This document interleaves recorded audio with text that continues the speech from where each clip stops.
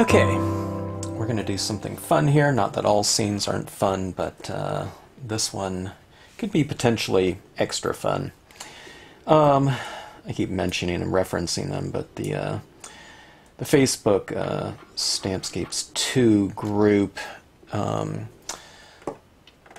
forgot who did it. One of you guys posted that photograph of that celestial kind of deep space imagery with a lot of the really dark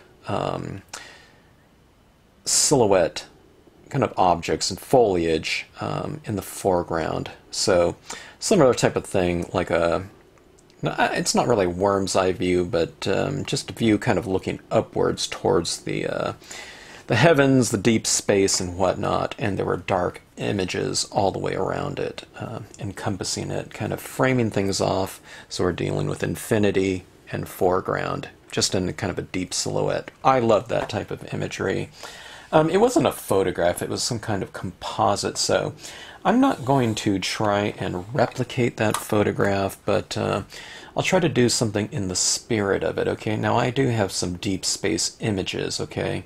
I'm not going to use these kind of so much as in the traditional way that I normally do, where I might stamp something like this starbirth image out and retain a lot of the kind of the specific areas where there are light stars in here and whatnot. But I'll just use this more as kind of like a texture, because we're going to get really as layered as I possibly can in this piece in terms of my color usage. And this is just going to give me kind of a head start as far as some of that imagery might go, okay? Now that's kind of using these stamps in terms of lighting quite a bit differently from how I normally do, okay? But you can see this image right here. It has a lot of different stars in it. And this image right here was inspired by some of those really early Hubble telescope images that came back. And I think it was talking about kind of the birth of some young stars.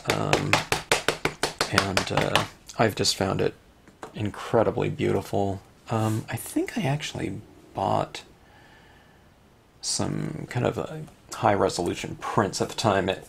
At the time, it wasn't, you know, digital photography wasn't out. But now this is the Nebula with star.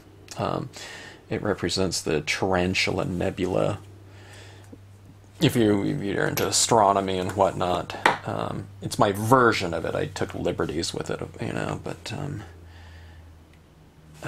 that's what that is right there. It's kind of one of my boutique images.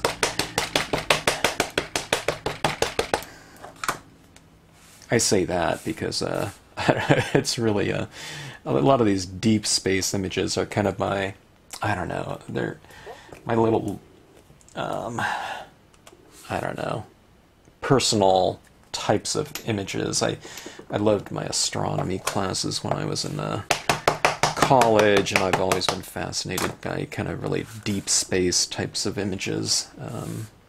I don't know, I find them really quite evocative and whatnot.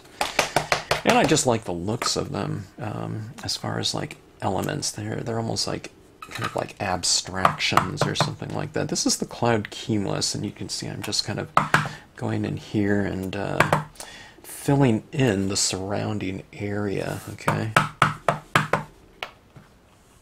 And this is all with a Prussian blue. I'm using a pretty dark blue because I plan on getting really quite dark in this piece.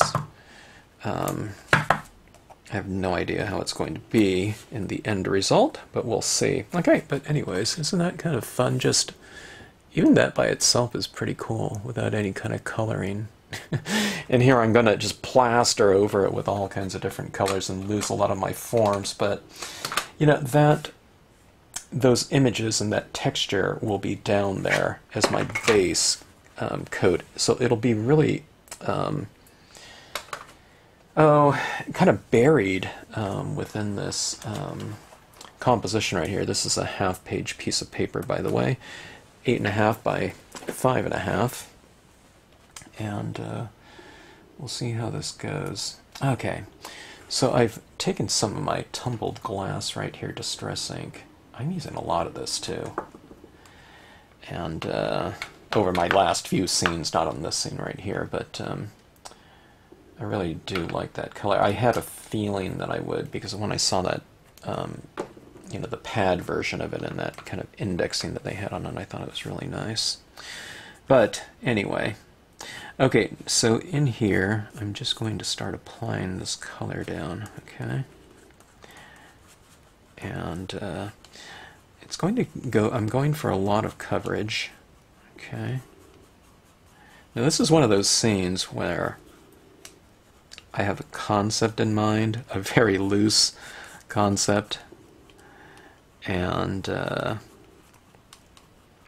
I don't have the process down because I'm just kind of coming out with it.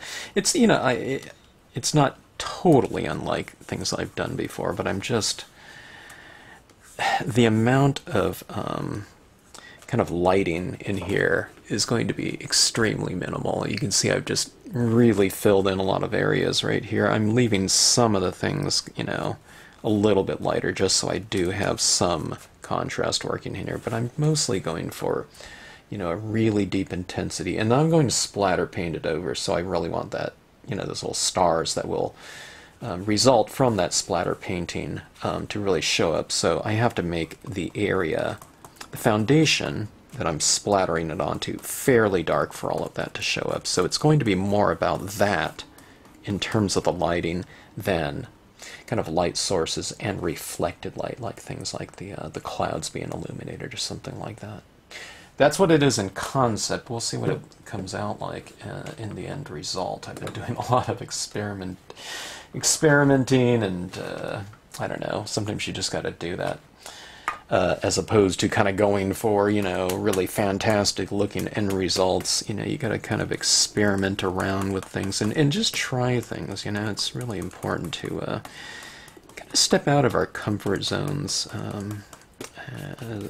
At times, you want to kind of refine certain things too. Okay, now this is, I'm using a lot of Marvies on this one, which I always do anyways, but this one is going to be really important to me to go for some really super bright, intense colors on here, because I really want this to really, you know, kind of, I don't know, kind of glow or something like that. In terms of the intensity, not in terms of the lighting. Okay. Alright, so we don't have to use it exactly the same everywhere in terms of the amount of ink applied. It's all kind of an abstraction. It's one of those things. We don't really have an up, you know, and a down or something like that. I mean, I kind of might decide later, but it's really one of those compositions that, you know, really could be positioned any way you want. Okay, that was that. Let's go on to, now some of my most bright colors are things like magenta and pink right here. These two from Marvie are really insane. And I don't know, if I go back in my videos, I don't know how many times I've used these, but it probably hasn't been too much. Just because it is so crazy intense at times. Okay. Alright, my pad here, I was going to say my pad is a little bit dry, but no it isn't. I just didn't apply enough ink. Okay. Now I'm thinking about getting some variation in here, okay, so I do want some blues to remain just blue, so let's just try to apply some of this pink here and there. You notice how it doesn't look pink, it's because pink is overlapping blue, right? And that's the combination for violet. So where there's a little bit more blue and in darker blue, it looks like a darker violet.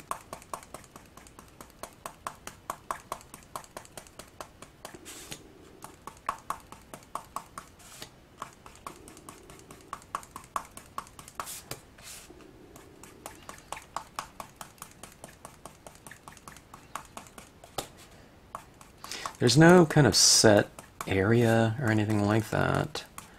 It's just, when you start doing this, just kind of, you know, get a feel. If you like it, then add more, you know, here or there.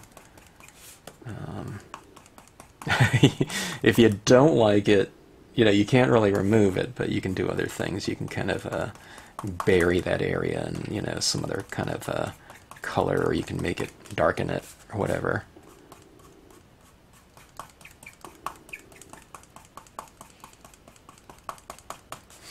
Okay, something like that. Okay. A little bit more over here. Okay. Sometimes how I can tell if I want to move on to my next color is kind of when I apply more of your existing color that you're already using. If it doesn't get any darker, you know, with additional coats, that's when you know you can really kind of move on. Or if you've maximized that existing color. In this case, I do want to maximize it, just to get a little bit more of an intense kind of glow. Alright, this is magenta right here. I love this color, but I hardly ever use it because it is just so crazy intense. I mean, look at this right here. Look how bright that is.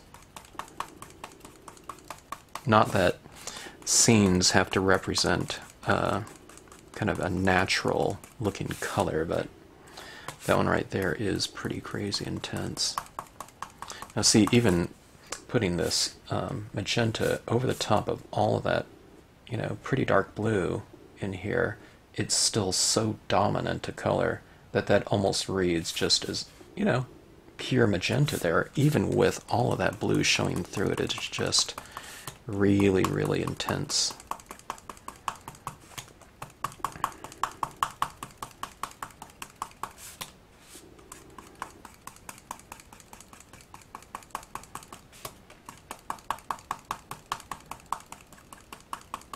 I hardly ever have to re-ink some of these colors just because I don't use them very much, but I do value them. This magenta looks really fantastic, kind of in the perimeter area of warm tone scenes. So if you kind of work them through yellows, oranges, reds, and then you want to go kind of a really deep saturated tone in there, magenta is really fantastic. Sometimes it's almost too hot. So what I do is I add the magenta, and then I mellow it out with the color that I often use to mellow out the intensity, and that's brown. So versions of brown over the top of like purple or greens or something like that is a great way to just kind of mellow things out and make them look a little bit more earthy, I guess. It's just adding that brown to it. Personally, I really like the Marvy number 6 brown, but a lot of the Distress inks, there's some really fantastic tones within that range that would work really fantastic too.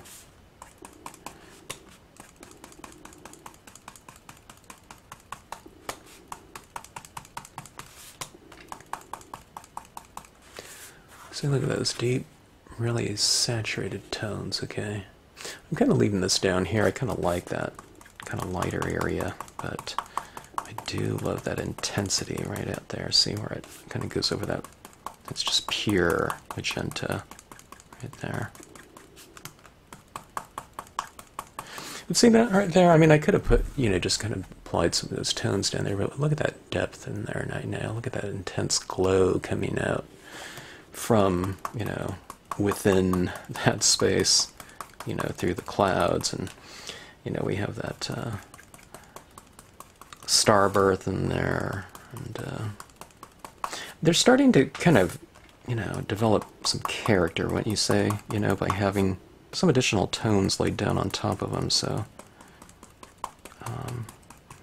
yeah, they've kind of taken on their own kind of spirit, I would say. Look at that. Now that's why I stamped them out too, in a pretty dark color, okay, to begin with, a dark value of blue, which was the Prussian, one of the darkest of all blues you'll ever find in the ink world.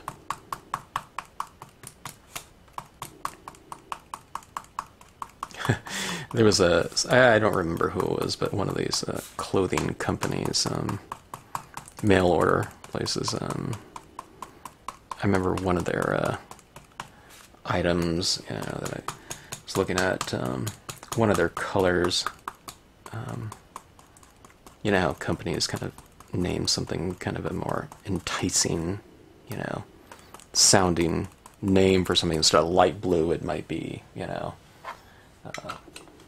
ice crystal blue or something. I don't know, whatever it is, you know, something like that. But one of their colors for a really dark blue was dark blue, I think it was dark, almost black blue. And I love that name. I always remembered it for some reason. Okay, this is violet right here, okay?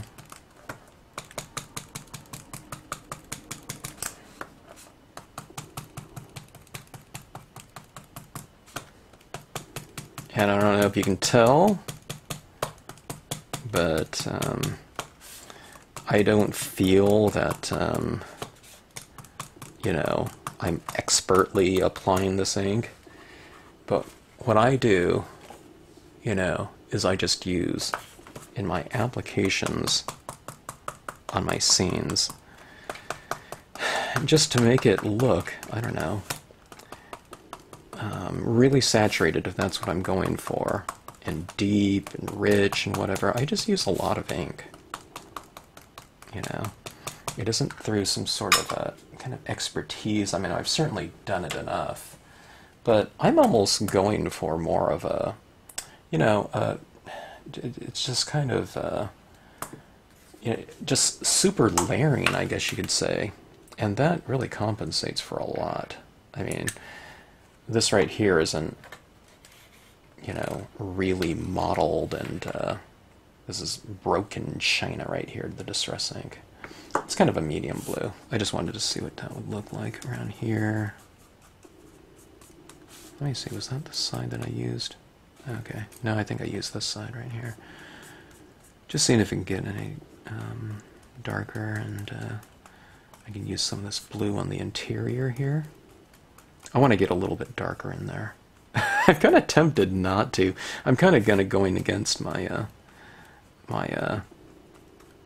my normal inclination, and it's, you know, I'm going much darker around here, so I just wanted to get a big glob of that blue going in there. I want a little bit more of a kind of an internal glow in here, and hopefully I can achieve that with additional ink. So again, it's just laying down a lot of ink in there, or additional ink in this case.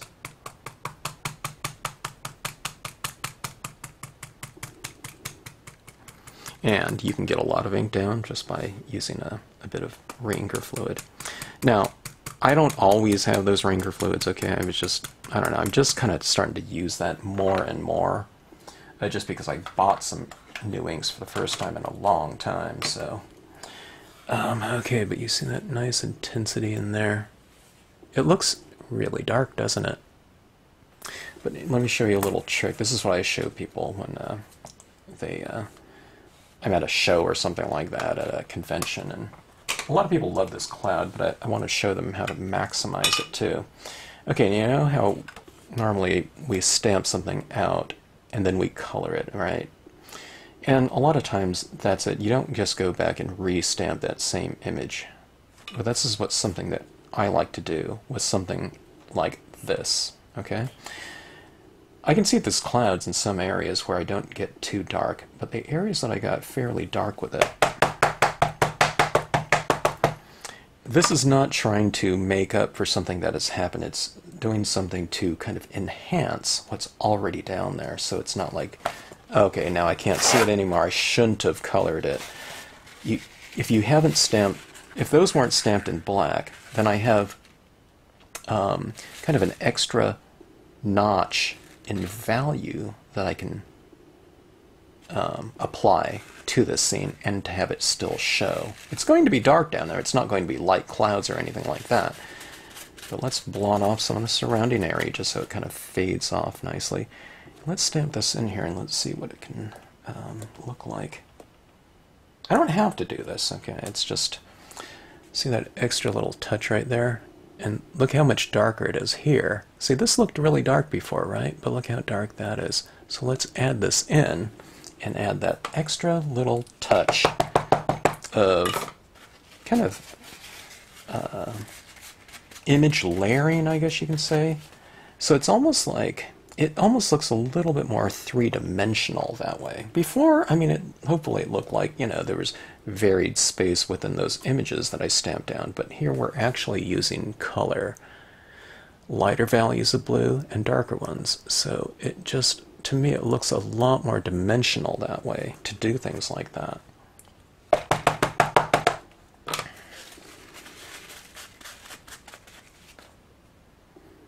Okay. And I'll just go around the perimeter. Now, I always have this kind of, you know, facing inwards, because this area in here, although it's not a bright light source, will end up being the light source, but it'll be lighter in the middle somewhere. So this is always being lit, kind of top lit, but this is one of those stamps where you can use it at any angle so that, you know, it can point towards that illumination that you have in there.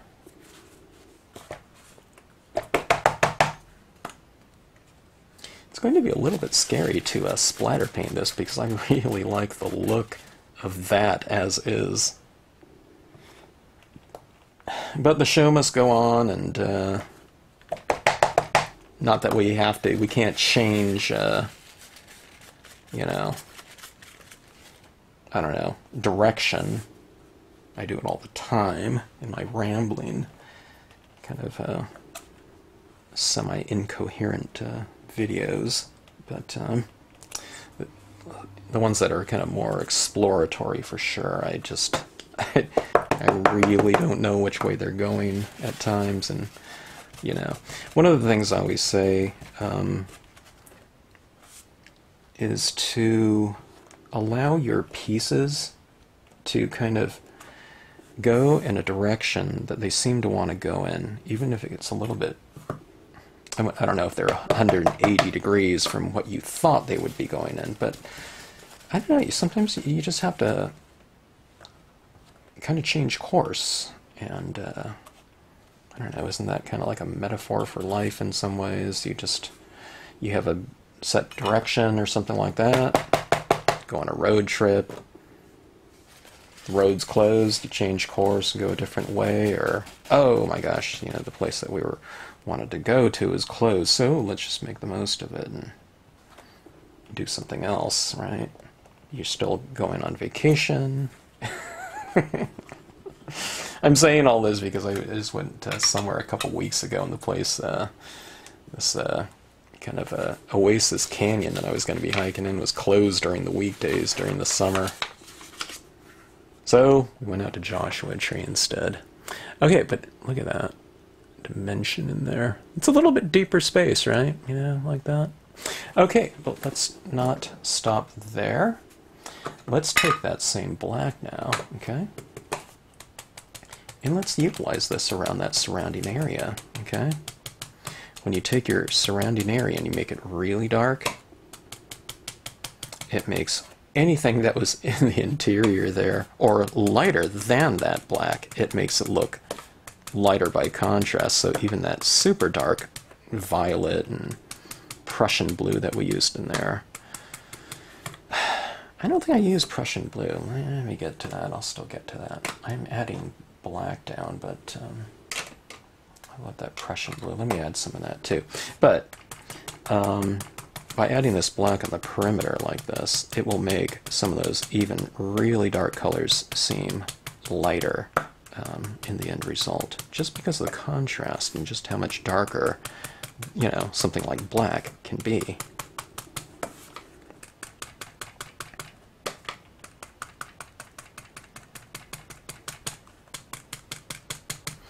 Okay. Which way is up and which way is down? Who knows? They almost have different personalities, the way you kind of do it, right? You know, the way you kind of flip it around. If I have, you know, I'm thinking about trees and bushes and stuff like that coming in, but I don't know, it almost, I would say that it would work whichever way.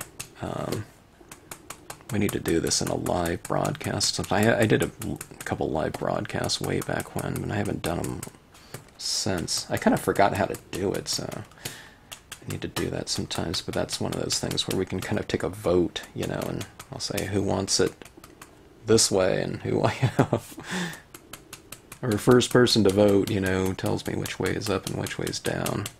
And, you know, that chat message or whatever. That was kind of a cool way to work.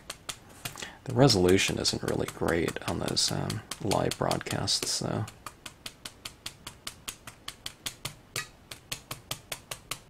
Resolution of the video. Okay, so this is the Prussian blue being added in there. And I do like to use the color that I stamped out my images in the toning process, be it, you know, whatever it is. Somewhere in that toning process, but... Alright, there we go. Is it bright enough?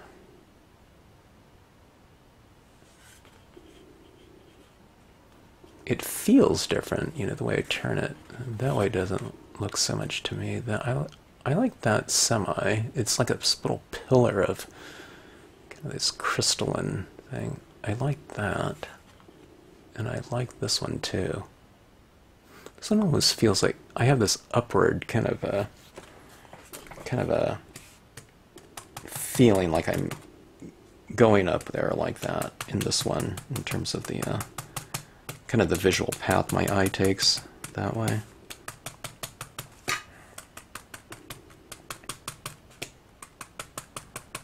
A little bit more Prussian blue. Okay.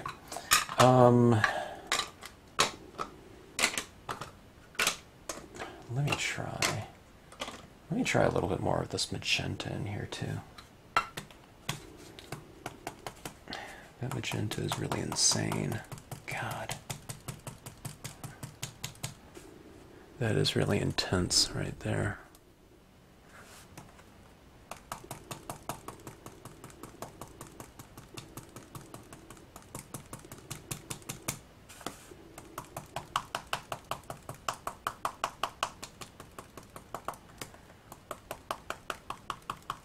How much further can we go with that magenta? Apparently quite a bit after I've laid even all that black down. I mean, it's kind of changing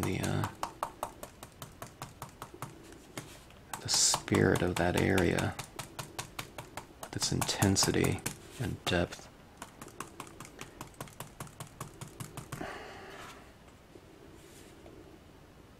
See that right there in that glow that's kind of coming through there like so.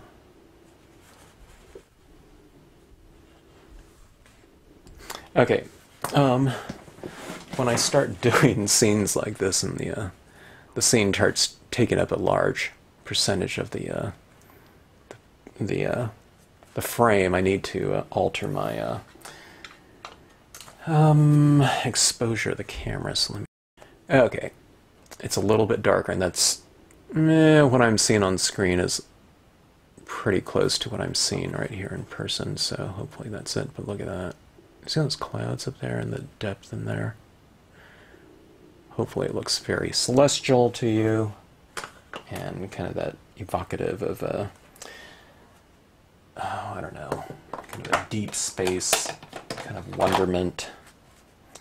All right, now I think I'm ready for the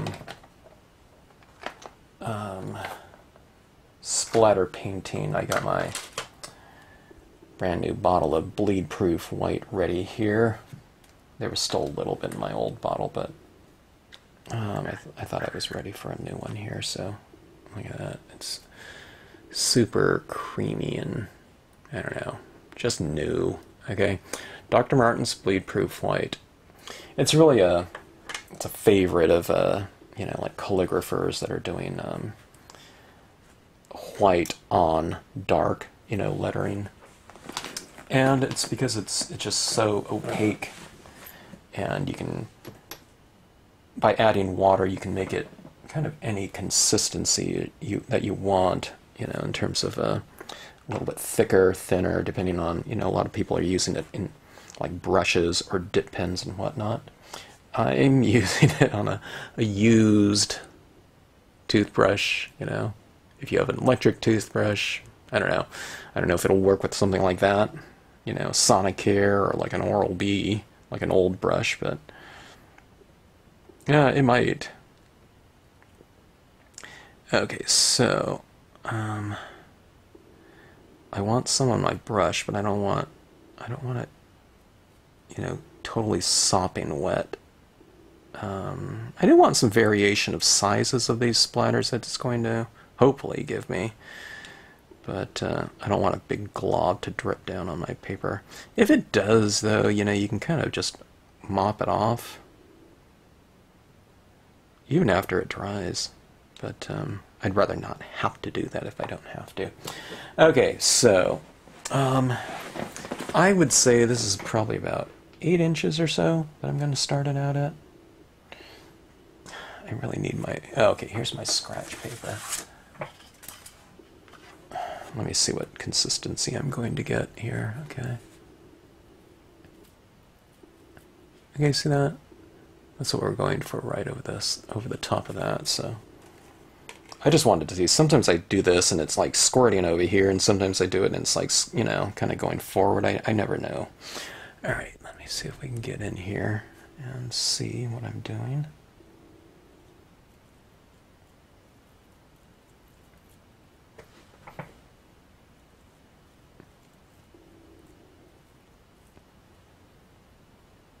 I highly recommend this process.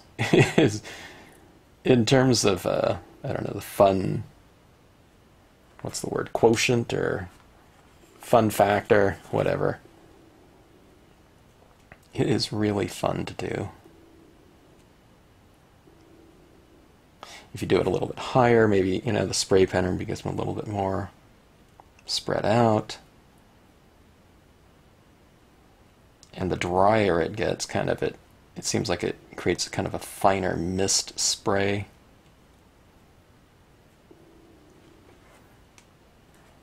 You see that right there? I mean, that is really fun stuff. Sometimes they get a little drag, and I don't know, sometimes it's okay, but sometimes I don't like it. It doesn't happen too much because I get the consistency a little bit closer to what I'm kind of going for. Now, sometimes I hadn't done this for years, and I'll do it. Okay, I'm going to go like this. I'm going to hold this up so I'm not going straight down.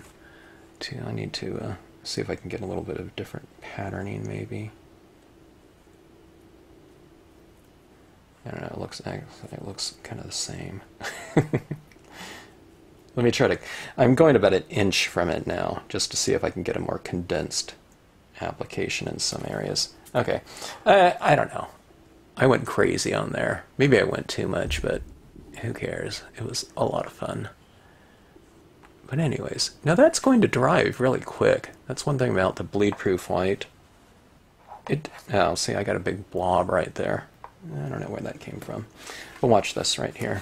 Okay, you see what I'm talking about right there?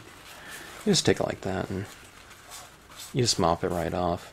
Or let's say, oh man, I got way too much, spray, like right here. See those ones right there? I mean, I didn't. This is just making a point. Look at that. Is that? I mean, they buff right off. So it's a completely forgiving thing. I wouldn't want to take it all off like an eraser if I didn't have to, But we could. And you can even do it after it dries, like after a minute. It's real chalky, so I think that's the thing that makes it so bleed-proof. It's just, it dries really fast. It's really malleable, though. I mean, it's not drying so fast. It's not like drying on my brush right here. I mean, if I left that brush out for a half an hour, it's probably completely dry, but it's just fantastic. It's a fantastic medium to work with. Okay, so I am taking off some of this in some of these areas just to make it a little bit more, just so it's not so monotonous in terms of the amount of it here and there, okay? I went crazy.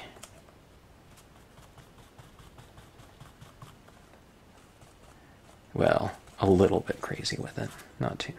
Okay, so let's take a look at this right here. See that? Okay, I like it better with it, I was saying I'm a little bit worried because I really like that background on there, but I don't know, doesn't that look cool? Like that. I mean, it really looks celestial. Okay, now, I don't know if you can color dark bleed-proof white. I don't think you can. I don't know if you kind of diluted it and added like some kind of dye ink to it, maybe. I don't know. You know, and then splattered it down. But I'm just going to go on with some additional marks right here. We have white down there, right? And why not just, you know, utilize, you know, some gel pens for some different color marks. All right. Now, one of the things about adding this down over the top of that Dr. Martens is sometimes these are ballpoints. So sometimes when I start laying it down, like a piece of that white goes into the pen, it kind of starts jamming it, which it did.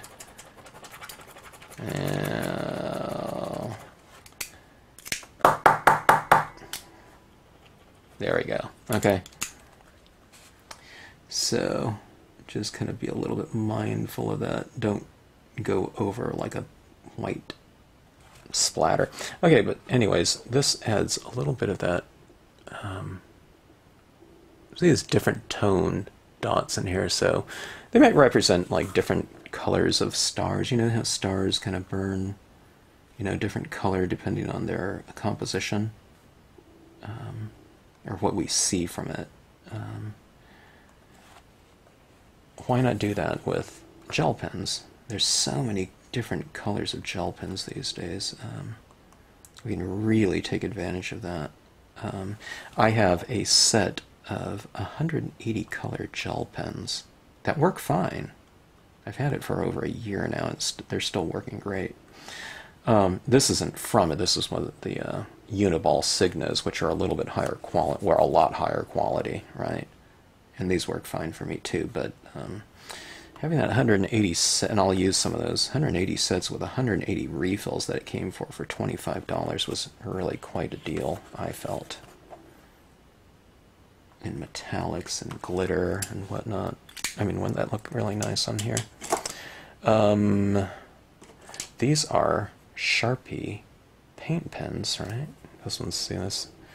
This one's a pink rose. This one's more of the spirit of a traditional like paint pen. I have to whack it because I haven't used these for a while, but it has that inner kind of ball bearing thing moving around in there to mix the paint. I don't know if this is going to work or not because I haven't used these. I can get it working, but I don't want to sit here and shake this for 5 minutes for the video. Okay, but these paint pens, okay, I haven't shaken it up very much, but I can tell there's the paint and binder ratio. I haven't shook it up enough for that to become a little bit more okay, well, I need to shake it up a little bit more, but let's see if I can see this on here. These ones, oh, okay, actually that looks really good. So those little white marks right down in there, you can kind of get with paint as opposed to gel, you can get a little bit more opacity from these type of paint pens. Okay. And if you have any like a white pen or a glitter pen, that would look really cool on here, I think. But see, I'm, adding these little, little embellishments to the piece, and I think it becomes a little more dimensional by having different colored dots. Let's see if we can kind of move into a shuttle art pen. Okay, now see this one right here. This is a shuttle art. And there's a lot of different brands out there, but see how it has that glitter on the barrel? So this one's a pink glitter right here. And it's in little glitter things in the cap there too. I don't use these too much, but I really do love using them when I do. Okay, let me kind of roll that off. Now, I don't know if we're going to be able to see it too much on here, but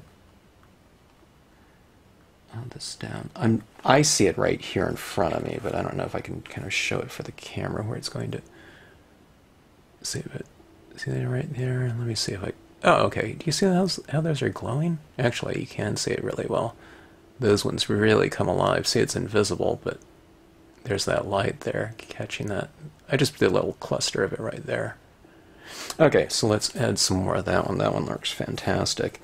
And there's like, I don't know how many glitter pens there are. There's like 10, or 12. I don't know. I don't think there's 20 glitter ones, but there's metallic, glitter, pastel.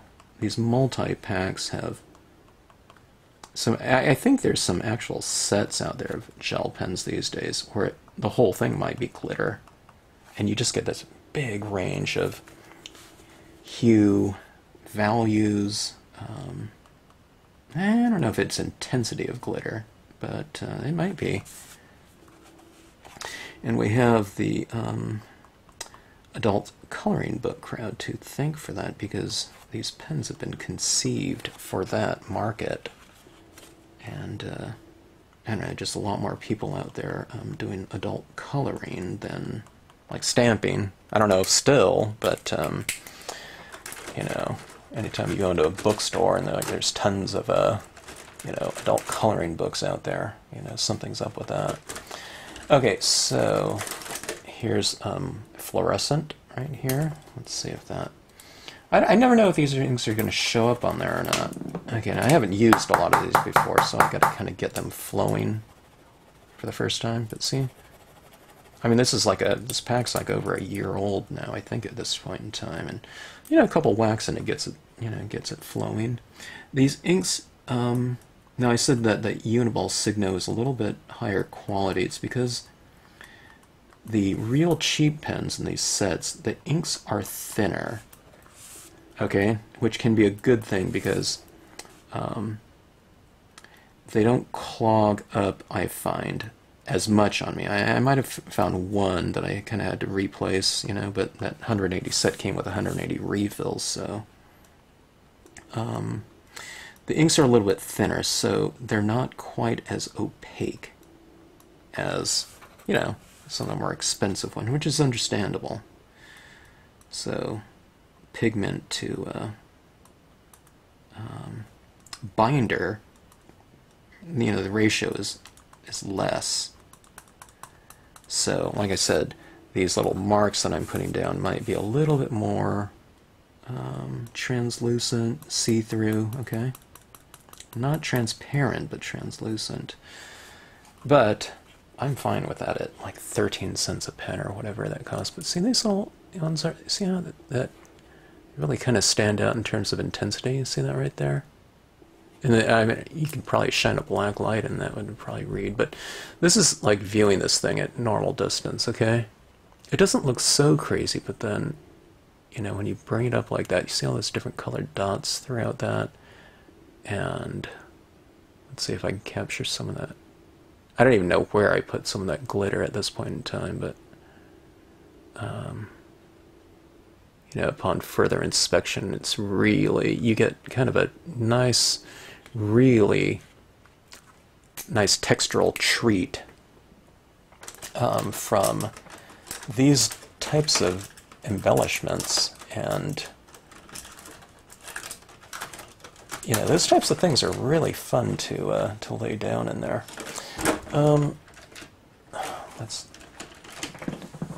This camera's right in front of my face. I have my pens on the corner of my table over here. All right, here's like a turquoise glitter pen right here. See that? Turquoise would be kind of nice in here. All right, this one's not flowing yet. I've never used a lot of these pens before. Okay, that one's... So, okay, this one's darker than I thought it would be. So I'll kind of put it in the same darkness area, but I'll just add it here and there within that blue.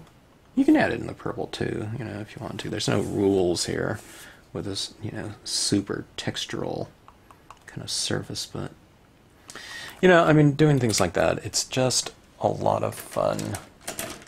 It'd be kind of fun if you had something like this and you did some kind of constellation of made up of your initials or something like that in there, you know. Something that only you would know, maybe, or whatnot. Okay, this is my Uniball white pen, gel pen. So I see how it's all kind of a uniform texture in here, right? With those white little speckles. I mean, there's a little bit of variation, but watch this. When I go in here and I add a little bit of variation like this. See, like those pieces like that? Those little balls. It adds some variation, okay? Where it's not just so monotonous in terms of that texture in here, okay? So that's where I like to go in and just add some of these right in there like that, okay? It breaks things up a little bit too, you know, cluster them up a little bit here and there. You can put them right in here where there already is a lot of that texture in the design itself. See how I've designed these? And I have these reverse areas in here, okay, of these little stars everywhere. Well, what I'm doing in here is I'm just going in here and reiterating that, so we have kind of those little textures down there that we stamped out, but now we're doing it again in this additive process. So you have some darker ones below because we've colored over them, but now you have some lighter ones above it. So when you do that, you create kind of space within that area.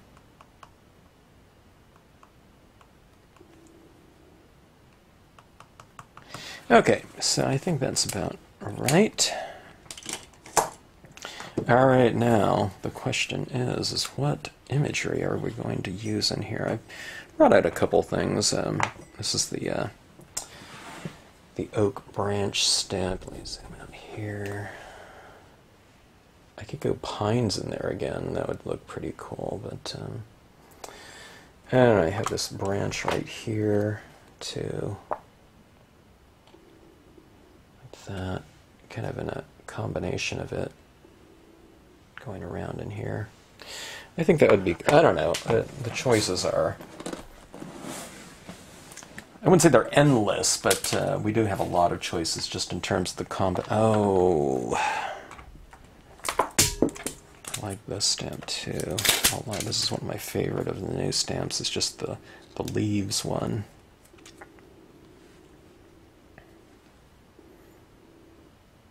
Okay, but I'm thinking maybe about 3 different types, just for some variation, okay? We have a fairly large space right here, and I'm glad I did it on the half page, just so I can have a few more options when it came to this, to make it nice and full. Okay, VersaFine black, for sure, more than the Marvy blacks or any kind of dye-based ink. We're going to need something that can really lay across those little dots that they're very small, you know, textures in terms of the bleed-proof white spattering and the gel pen marks on here, but they're still raised a little bit, okay? Those do not penetrate the paper at all, so, you know, if I run my finger across there, it is textured. It's not like, you know, raised up a lot, but if I stamp dye-based ink into it like that, and pull it off, chances are we're going to be able to see that white through that image. Pigment ink really is designed to lay on the surface, so just like the bleed-proof white. So this will just give us a better chance of opacity is what I'm kind of getting at right here. All right.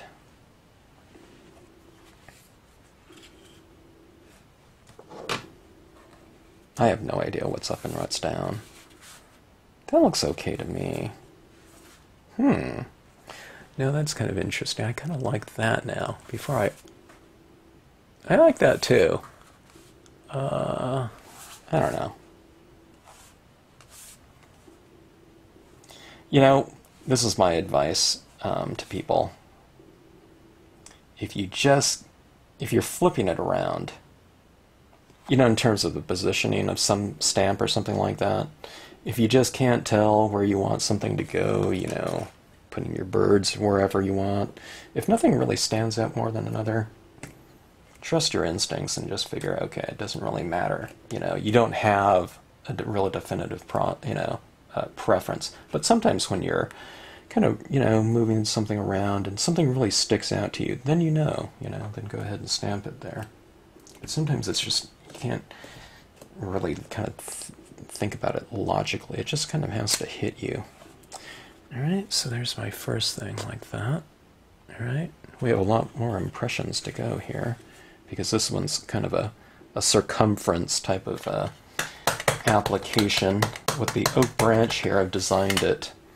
See where it's a little bit heavier right here and lighter right here? Because I hardly ever stamp the whole thing like that. It's mostly just using certain portions. Do you want a lighter application of it where you can see more in the background? Or do you want a heavier application to go, you know, to be a bolder statement in a given area? So you can just kind of twirl it around and kind of, you know, figure out what you want as well. Kind of ink up more than you think you'll need, because you never know, you know. I'm saying that because if I know I'm going to stamp out that much, probably, and if I just ink up that much, sometimes I move it in there a little bit more than I'm missing, a certain portion of it on the scene. Okay, see it down here? See how beautifully that just kind of applies right over the top of everything. And I'm looking at it here close up. I don't see any white showing through, those areas. It's showing in between, the branches and whatnot, but not through the impression of it. All right.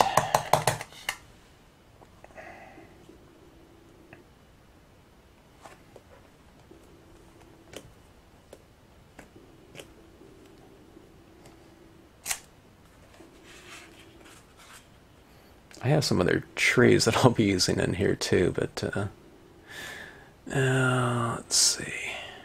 Yeah, maybe a little bit. Let me just use a smaller portion of it this time.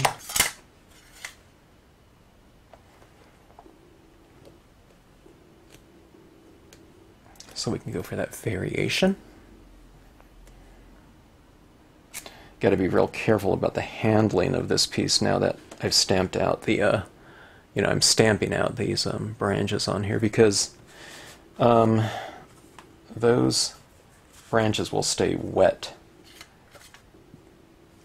for, a certain period of time. And it doesn't dry quite so fast, even though, it says instant dry pigmenting. That they mean instant dry on matte paper, not on glossy. So on glossy, it takes a little bit more time, but it does dry though. Something like a clear snap color box black ink would not dry on there very fast at all. Okay. So this one's the VersaFine. I don't know. I recommend it for your, your supplies. I just think it works really fantastic. Okay, so I used a lot of that oak branch.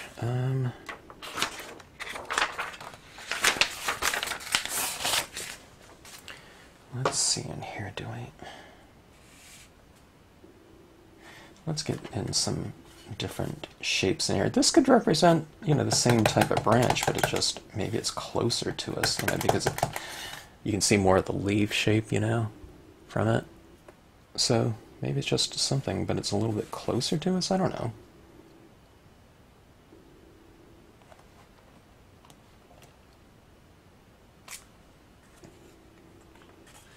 See that right there? It kind of just blends in, with the other branch.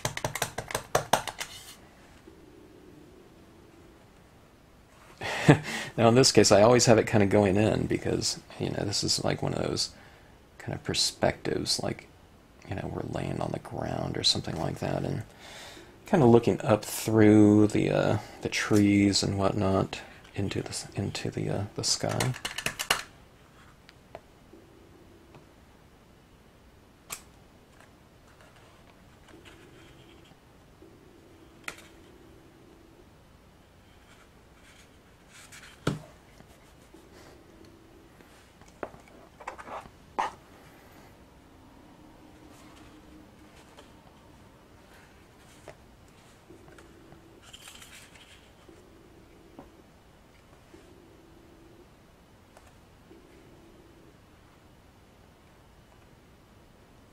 Okay, I think I'm going to leave this area right here open. I like this configuration. Let me test it again.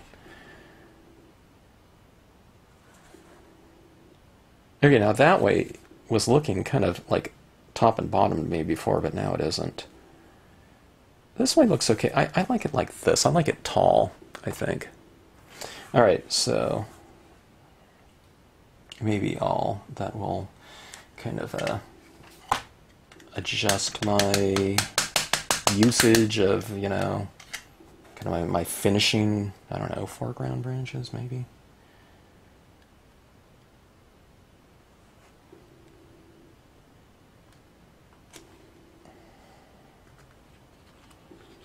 Yeah, that provided a nice contrast, huh?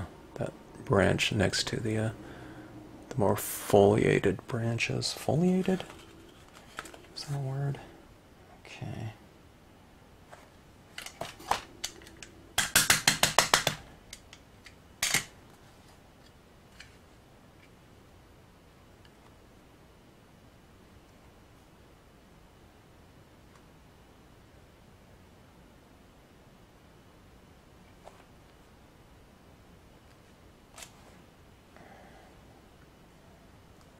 I think this scene is going to look really great sprayed with a clear spray.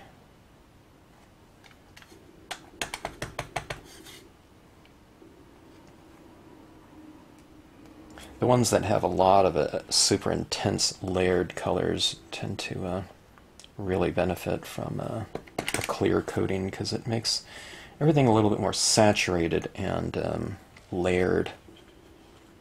Alright, here we go, like that.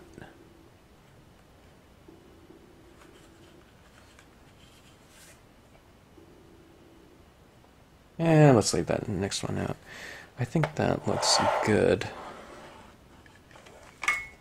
The thing to me that I'm kind of contemplating right now and what I'm thinking about is the possibility of some sort of thing in the sky. I think a bird would look pretty cool up there. Right in here.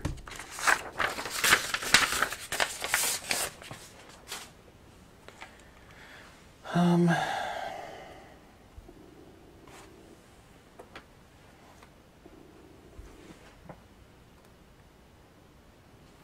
think two, maybe. I just happen to have them out on my desk. I guess I kept them out from that Soaring in Blue scene from a week or two ago. Alright. This is the flock. And I'm doing this in the VersaFine as well. I'm just going to do it dark. Light, even pressure. Don't squash this into your scene and get kind of a blob, you know, from pressing too hard on them. But light, even pressure, you know, you want to get a full impression of it. Okay. And I'm going to put the smaller one up, kind of like a little bit higher, but maybe I'll turn them a little bit.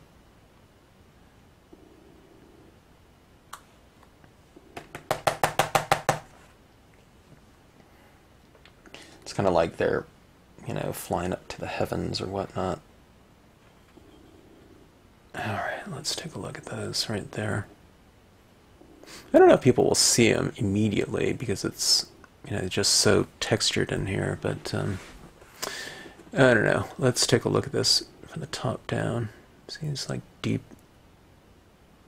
impressions. Look how dark that VersaFine is, huh? I mean, this background was really dark, but you put that VersaFine over it and suddenly that sky doesn't look quite as dark as it used to, huh? Because you just have, you can put like true black right next to it, and it just doesn't look quite as dark. And again, by contrast. Alright. I'm just looking at, see, I mean, I have those birds kind of going in a certain direction, which I think would kind of represent top and bottom now, but it really could have gone whichever way you want.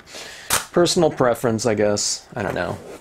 This one kind of stood out to me a little bit more. I'd say, you know, 50% or something like that. The other, divide up the other kind of configurations, you know, with that remaining, or maybe, I don't know, maybe that was 60% to me, and take 40% between the three other, you know, top to bottoms. That looked okay too. Okay, so a really textured piece right here. Boy. All right, one more thing. I mean, this is really textured, so we might as well go all out on here. Okay, you've seen me use the pigment ink, okay? Just using the Hero Hues Unicorn White, just your standard white pigment ink, okay? It doesn't dry as fast as Brilliance. I'd recommend using, you know,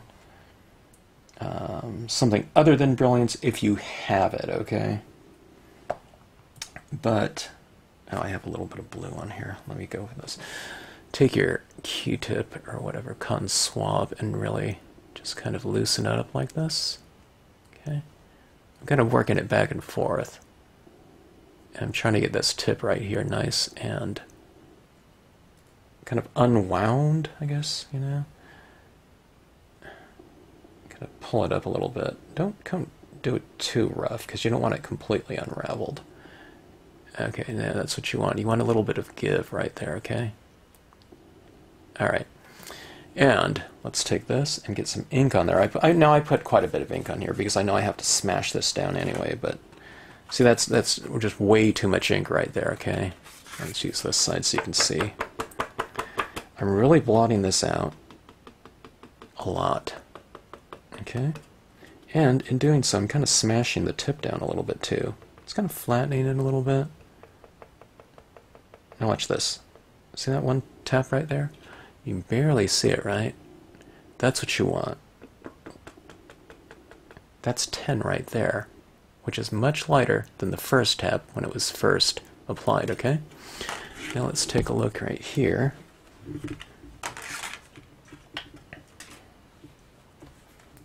I need to adjust this again. I've gotten a lot darker, and my camera's showing the scene lighter than it is. Oh yeah, it's a little bit better. A little bit darker looking scene, huh? Okay, so on the, you know, these largest of little stars that we've established, those ones were with the gel pen. I don't know, maybe when you splatter, you know, if you get a little bit more varied dots than I did, then maybe you wouldn't have to draw those ones in. But I like to, you know, I just in, you know, theory, maybe these are the largest and brightest stars, so I can put a little bit of this kind of more, kind of glowing haze around it, like that. And it just adds, that looks a lot different than the surrounding dots, doesn't it? So see, I'm just trying to get rid of that monotony again by adding this little bit of variation here and there. It looks like it's glowing to me. I always like it, you know, my pieces to look like the light is coming from within the scene. Now we have it in really small little elements in here this time, but look at this one right here in the cloud. I mean, that is really fun, isn't it? But see how lightly it is tapped out? It's not a big blob of ink, so we want to see that crisp little dot underneath there, but kind of just this diffusion around it. So that's why you really have to take off a lot of ink. I do this too. Sometimes I just have too much ink on there. But now if you're going with a pigment ink just like that, you know, the bleed proof white, if you get too much of that ink on there, you know, this pigment ink, you can just buff it right off and it'll come right off, okay? That being said, it's not so fragile. If I touch it, you know, it's gone or something like that. But, you know, you can remove it if you add too much down there. A lot of times I'm tapping it down like this, and then I'll go like this with my finger and just remove a little bit of it. Sometimes I put on too much.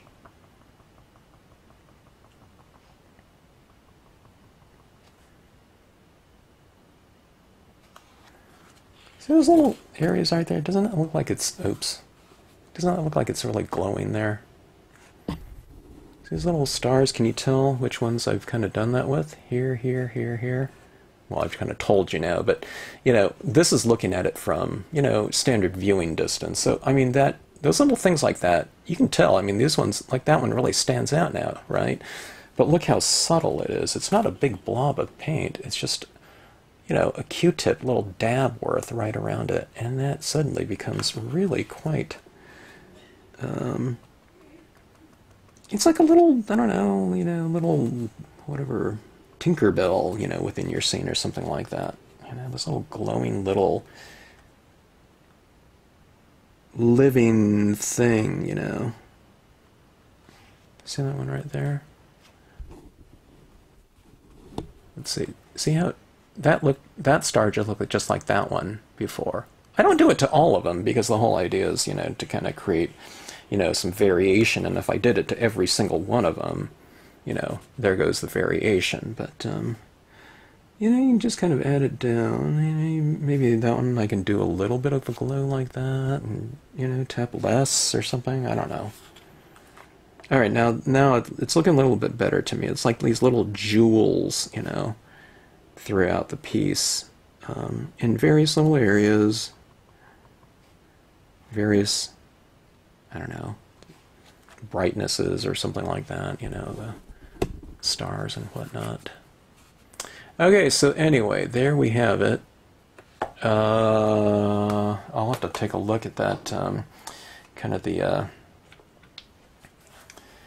what do you call it? The not the reference scene, but the inspiration scene again.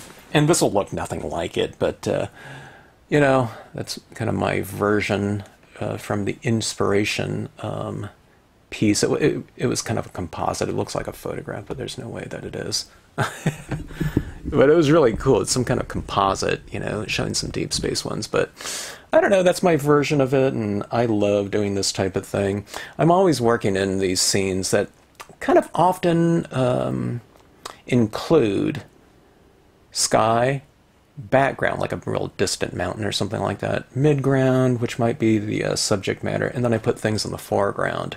Well, this just kind of removes a lot of that area, and suddenly you have foreground, you know, in the form of all these kind of silhouette foliage shapes in here.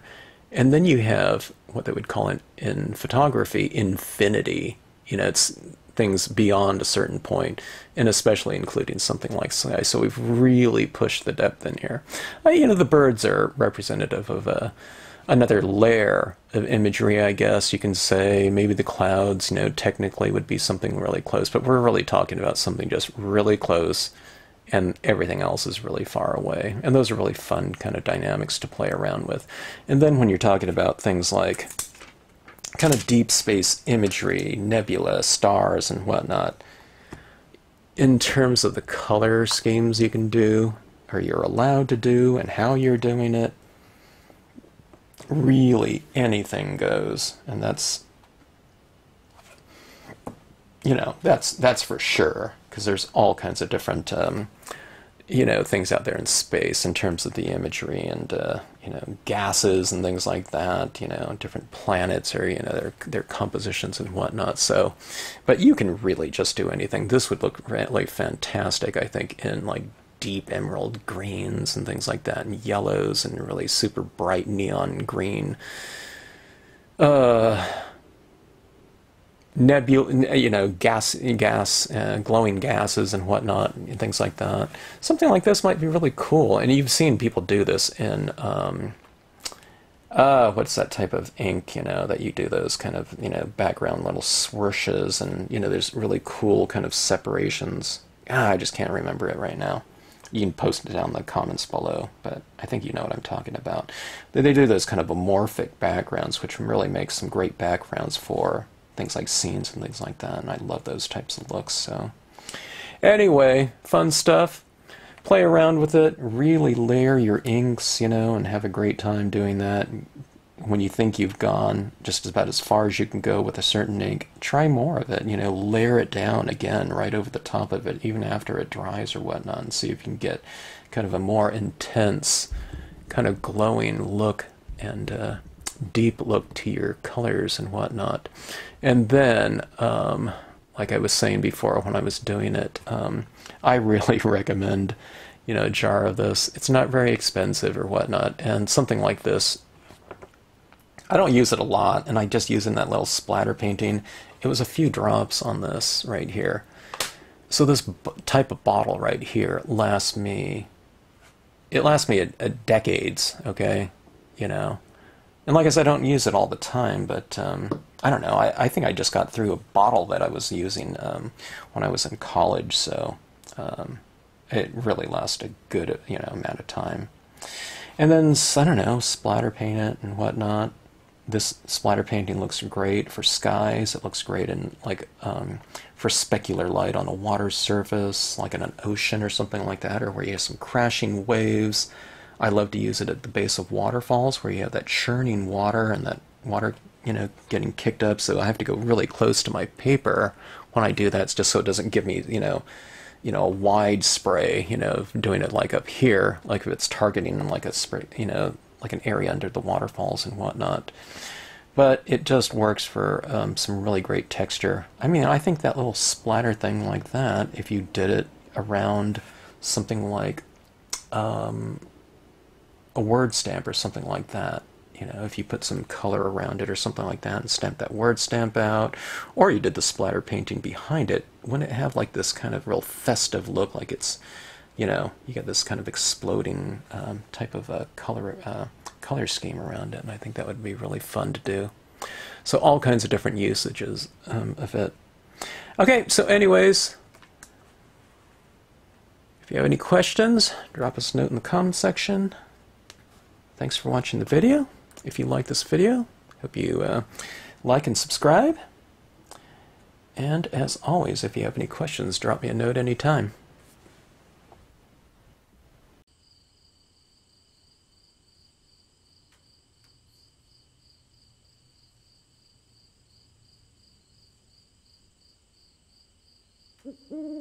Mm-hmm.